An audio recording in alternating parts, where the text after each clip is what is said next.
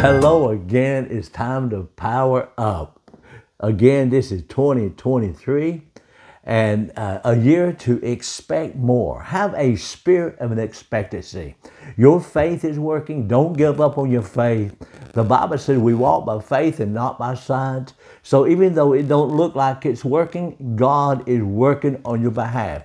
So power up and encourage yourself and know this, that your faith is working for you, not against you.